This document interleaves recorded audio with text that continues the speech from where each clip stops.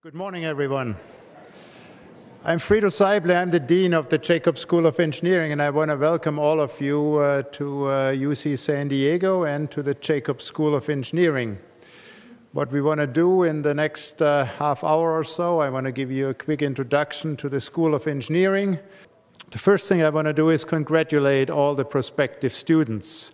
You're an amazing bunch, and you have accomplished already quite something. Namely, you have been admitted to the Jacobs School of Engineering here at UC San Diego. So your average GPA is 4.09, and your average SAT scores here in the Jacobs School are 2042, okay? But I don't have to tell you how good you are. When you look at it, we had over 12,000 applications to the Jacobs School of Engineering, and we will in the end up with about 850 of you here. So 7% of the students that apply to the Jacobs School will end up in the Jacobs School. This is how selective the process is, okay? But first of all, again, congratulations for being admitted here to the Jacobs School. That's already quite an accomplishment.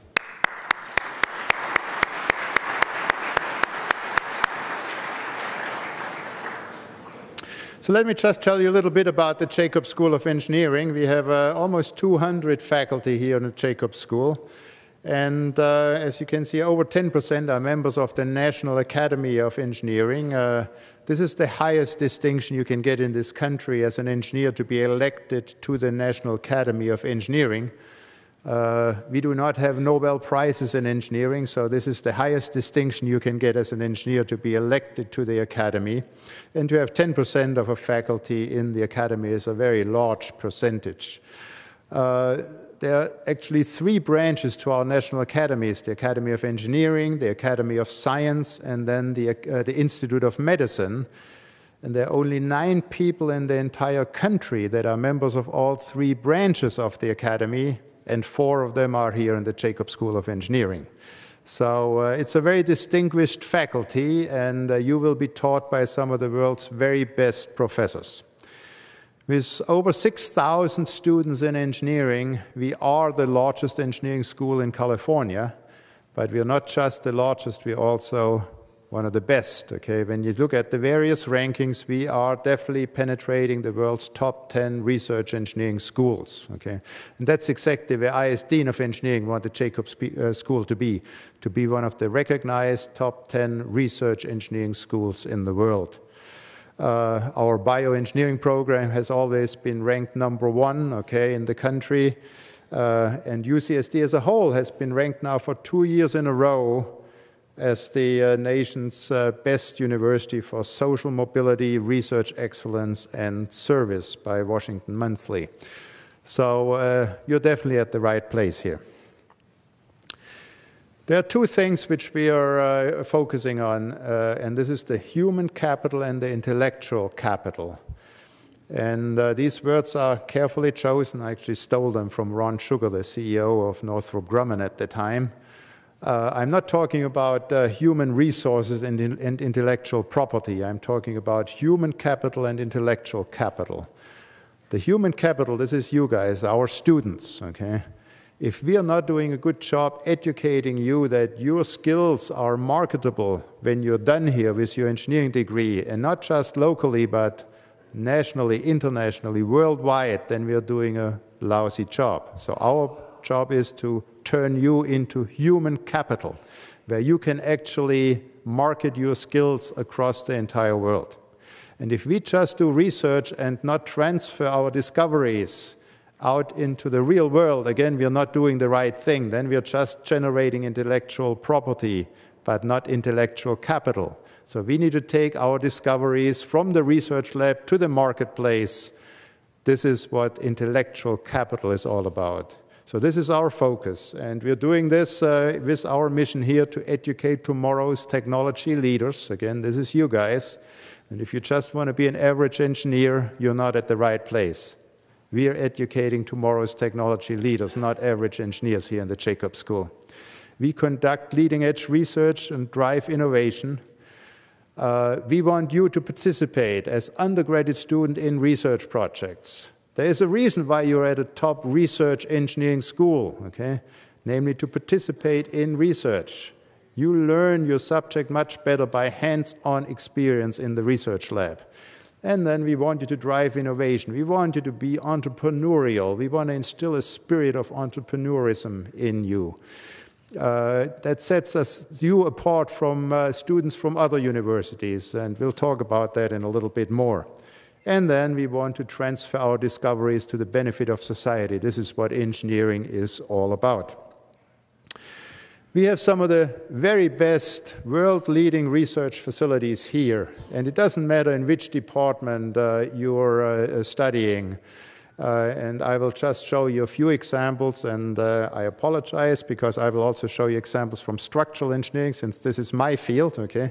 And since I started the Department of Structural Engineering, but you find similar great facilities all across the Jacobs School. So on the left is our California Institute for Telecommunications and Information Technology, for example, where we have some of the world's leading visualization research going on with virtual reality environments, with multi-tile displays. On the right side, the Power Labs. These are the laboratories I started when I came here 28 years ago. They are by now the world's largest structural testing facility, where we test full-scale structures under simulated seismic loads or blast loads to failure. And then in the middle, you see a picture of our San Diego Supercomputer Center, one of the original National Science Foundation-funded supercomputer centers, where they do a lot of data-intensive computing. We are known for big data, data management, data-intensive computing, data curation, data search, and so on. So let me just show one example here, a little video about what you can do with big data. This is an earthquake happening on the San Andreas Fault in Palm Springs and then propagating towards the Los Angeles Basin, okay? And we can simulate how the entire ground in Southern California then shakes based on the soil conditions, on the geological conditions. And there you can see in San Diego, shaking stopped already. In the LA Basin, it still keeps shaking after 150 seconds, 160, 170 seconds. That's the basin effect in Los Angeles, where you have much longer shaking then and much more severe earthquakes than here in San Diego. So you're at the right place, okay?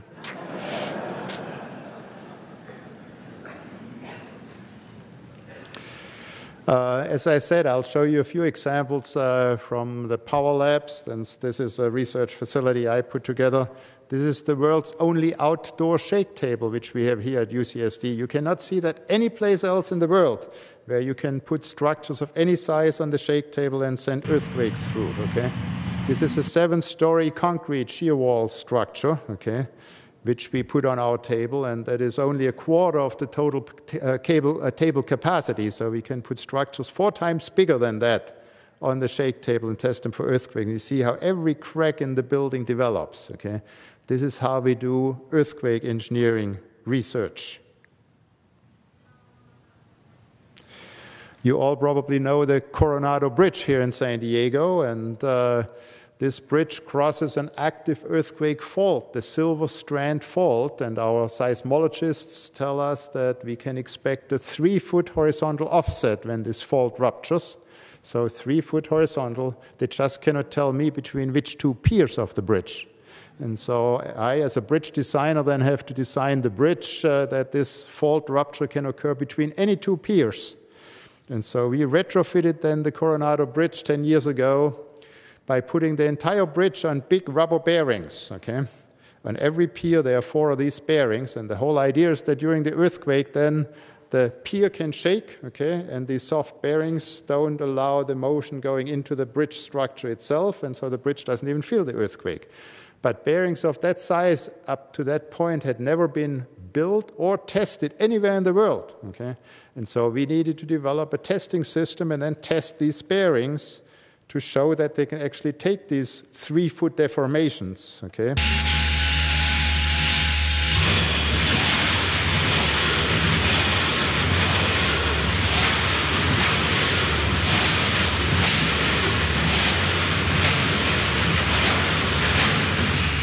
So these are tests where the bearing itself is loaded with 600,000 pounds vertically, okay, and then it has to go through the earthquake motion.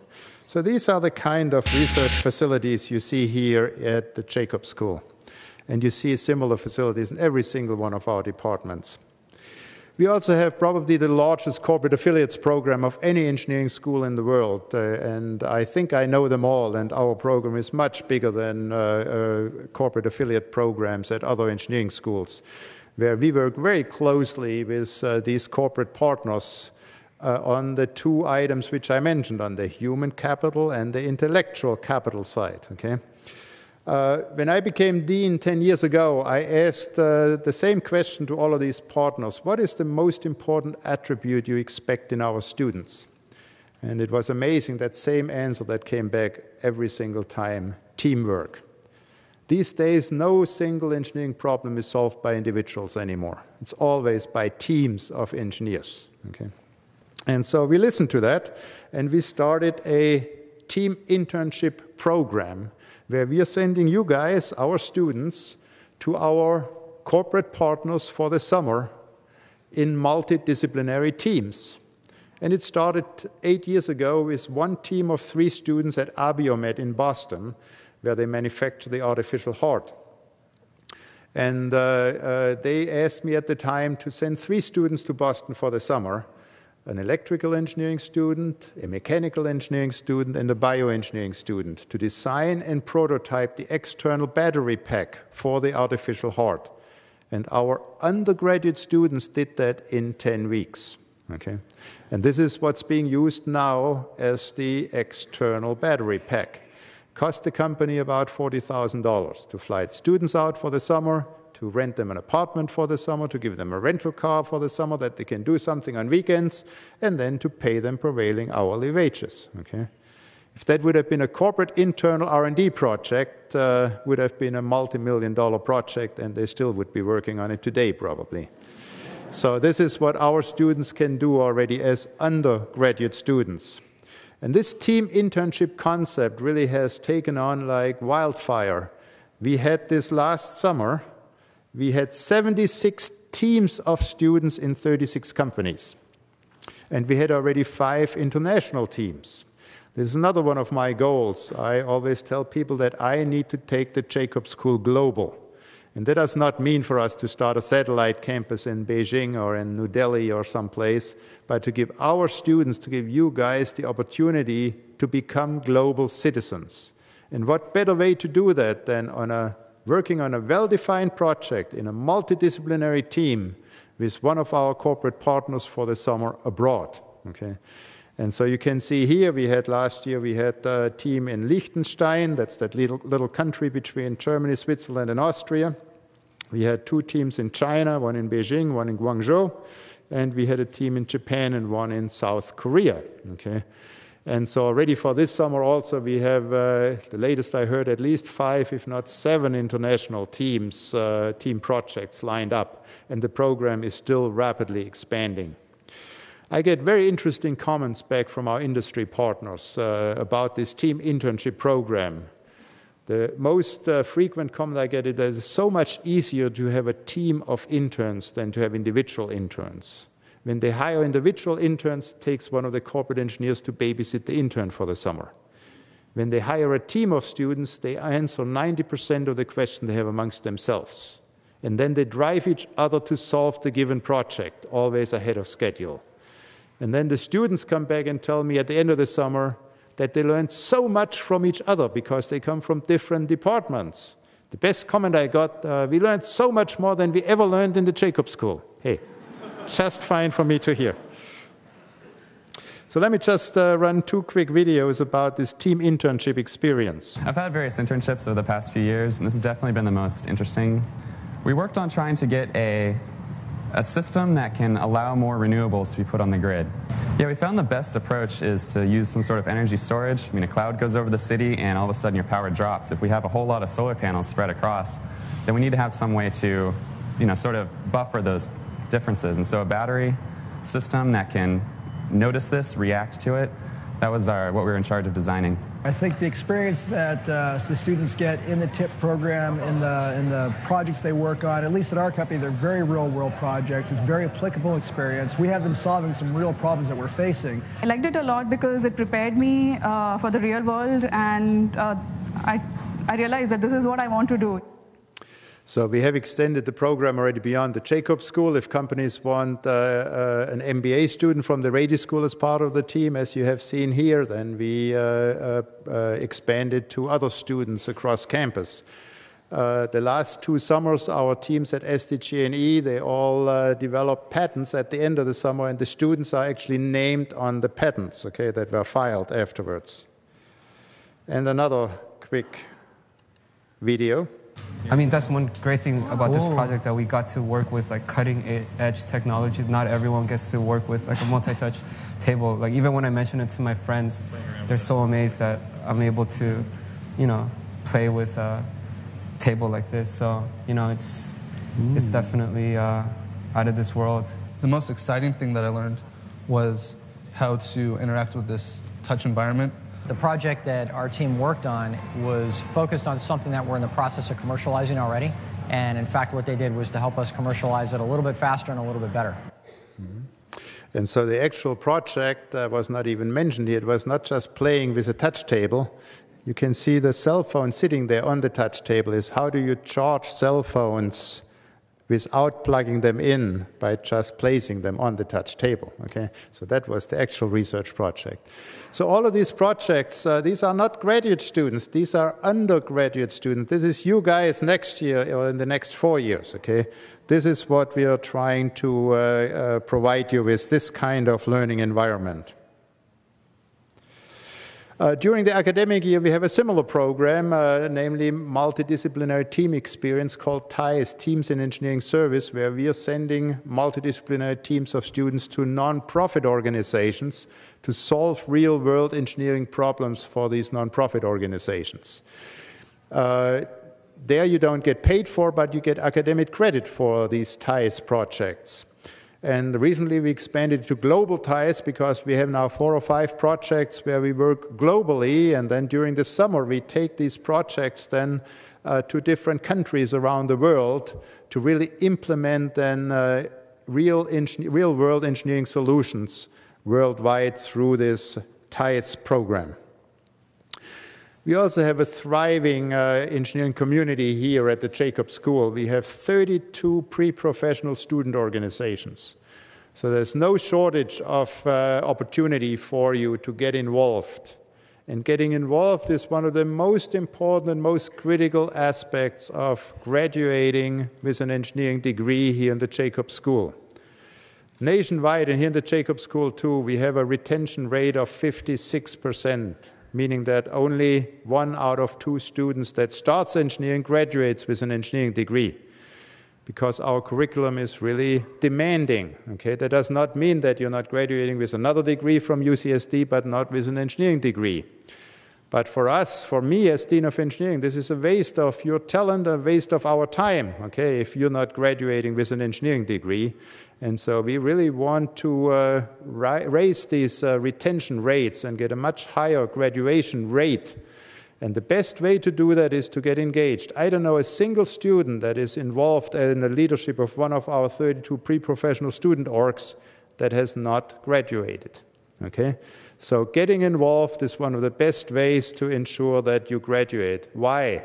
Because you get to know other students, you learn to find friends, comrades, you build a support system, okay, which allows you then to really master the difficult curriculum we put in front of you. Through the student orgs, we also do a lot of outreach to middle schools, high schools in the STEM area, in science, technology, engineering, and math, okay? Because we are facing a real shortage of engineers in the coming years. The Obama administration actually wants to double the engineering graduates over the next 10 years.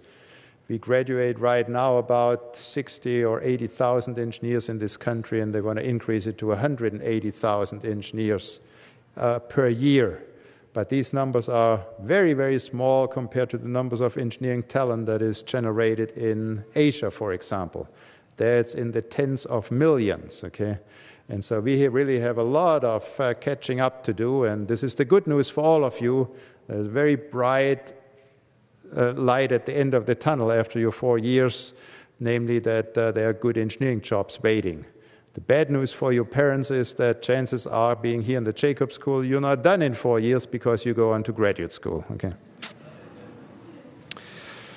Through some of these student orgs, you can also participate in amazing projects like this one here.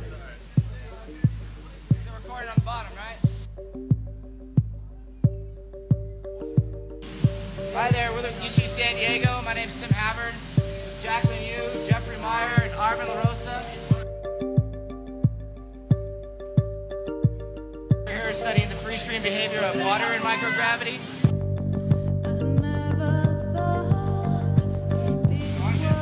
This is very badly needed research.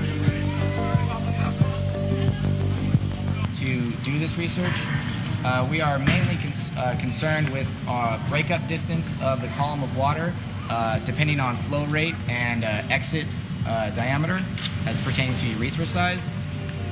We have an experiment here that basically fires a column of water into the main observation area, which is then observed by two orthogonal view cameras to get our main positional data, as well as our flow rate will be taken. We're using this data to help figure out basically how somebody pees in space and where the best point would be to collect the stream, just to help design better collection devices for the astronauts to use. So when we were in space, you know,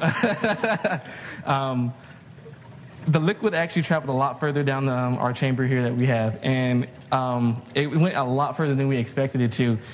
It tripped me up because we actually turned it on and it was like large bubbles like flowing around the entire chamber as the liquid was gathering. It hit the wall and it just like big bubbles are in the chamber and stuff like that. So it was just, I thought it was really cool to see. You know, from my vantage point, it was really amazing to just watch that stuff. So it was really good.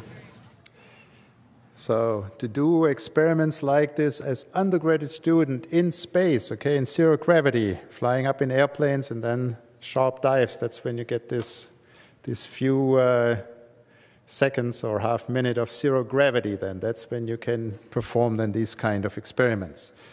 So this is research that is not performed by graduate students. This is by our undergraduate students. They are doing the research here. Again, through the student orgs, every year our undergraduate students are putting a DCAF together, Disciplines of Engineering Career Fair. And the students put that on by themselves, okay? This is not done by the administration. So this last year we had 2,500 students participate. They brought 78 companies on board, okay? And our students are entrepreneurial, so they are charging these companies to come for this career fair, and so they netted $75,000 from that career fair. So these are the kind of opportunities you have to connect then with recruiters from over 70 companies to find then the best engineering jobs. We also expect you to have fun while you're here at UCSD. Oops. They're racing down the track now here, neck and neck. And it looks like it's Team Rocket by a nose. We're on Peterson Hill, which is one of the steepest hills on the campus for UCSD. And what's going on is the Junkyard Derby, which is similar to the show like Junkyard Wars. People make teams, they make up their names. As you can see, they're space ninja lumberjacks from space. Really, we just wanted a really sturdy frame, so we just got a bunch of pieces of steel, made a box out of it. The stick is there because we're wider in the back than in the front, and last time I hit a cone because I don't know how wide it is. 2, 1, go! Here we are at the finals of the Junkyard Derby now. And we have Team Mercado and Team AIAA neck and neck as they come down the finish line. The multi-wing design is going strong. And they are definitely... And it's AIAA!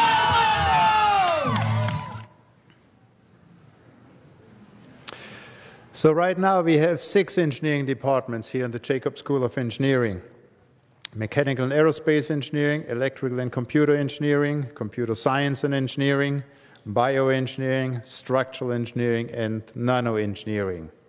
The 3 on the left are the more traditional ones. These are our big mainstay departments. The three on the right is what I call lovingly our boutique departments, even so the student numbers are getting very big in those too. But the reason why they are called boutique is because they are first of their kind in this country or worldwide. We gave already bioengineering degrees in the 1960s here, where no other university was even thinking about bioengineering. When I came here, I started the structural engineering department 28 years ago. And while structural engineering clearly is not a new profession, but in all other universities, it is part of civil engineering. But we expanded it beyond civil structures to aerospace structures, offshore structures, mechanical structures, and recently also biostructures. Because in the end, when you think about it, the materials are the same, okay? The structural mechanics better be the same. So why not look at structural engineering as this activity that crosses all other engineering fields? And so we're the only university where you actually get degrees in structural engineering, not like I did, my 3 degrees in civil engineering, okay? And then in a similar fashion, just 4 years ago, we started the world's first nano-engineering department, because our industry partners came to me and said, we need a workforce that is trained at that nano scale for nanofluidics, medical devices, drug delivery. Okay, this is where we need a new workforce. And so we started the world's first nano-engineering department, and we are giving now degrees in nano-engineering. So it just shows that here in the Jacob School, we are not waiting for the MITs or the Stanfords of the world to show us what to do next. When we believe in it, we do it. And this is where then our reputation also comes from. You can see here Jacobs Hall. This is actually the home for electrical and computer engineering for the ECE department. But this is also where the dean's office is and where we have our student affairs office, our IDEA Student Center, our Center for Inclusion, Diversity, Excellence and Advancement. And here you can see the staff of the IDEA Student Center, and they are here to help you navigate your way through the difficult curriculum and our campus problems here. As you noticed, we have a lot of people here on campus today, okay, but this is what you essentially get every day here. We have about 50,000 people on campus every day, 30,000 students and then 20,000 faculty and staff, okay, on a daily basis. It's like a small city. But here the IDEA Student Center is here to help you. They are on the ground floor in Jacobs Hall, and they have open house today from 10 to 2, so if you want to stop by, if you have any questions, they're more than happy to answer your questions. But you can also at any time go and see them, not just today, or you can even call me as Dean of the Jacob School. I have an open door policy. I'm more than happy to meet with you. I like to meet with students. There's a reason why I became professor, because I enjoy interacting with students. And so I'll be more than happy to see you, okay? So what are the top 5 reasons why you really should come to the Jacob School of Engineering? Most important one is really that we are a leading research university and a leading research engineering schools where you get taught by the very best faculty and in some of the very best research laboratories you can think of. We are the top university for social mobility, research and service. We do a lot of outreach, but we are also thriving on excellence in research here. There's always teamwork. This is really big for us, that you do, as we said already, project-based learning in teams, okay? And that really creates a sense of community here in the Jacob School of Engineering. And I'm very pleased to see when I go out to alumni meetings in the Bay Area or some other place, and I talk to alumni from 10, 15 years ago, and you ask them about their experience here, they always talk about the college they graduated from, okay? When I talk to alumni from 5 or 10 years ago, they always tell me about the Jacob School of Engineering. So we're really starting to brand the name Jacobs and engineering in the Jacob School. We really pride ourselves to give you a real-world application of the engineering principles you learn here. So we really want you to apply what you learn immediately. But most importantly, we want you to have some fun while you're here too, okay? We will put a very demanding curriculum in front of you, but we also want you to have fun. And I hope that these next 4 years, in the end, when you look back, will be the best 4 years of your life. So I hope to see all of you here this fall. Thank you very much.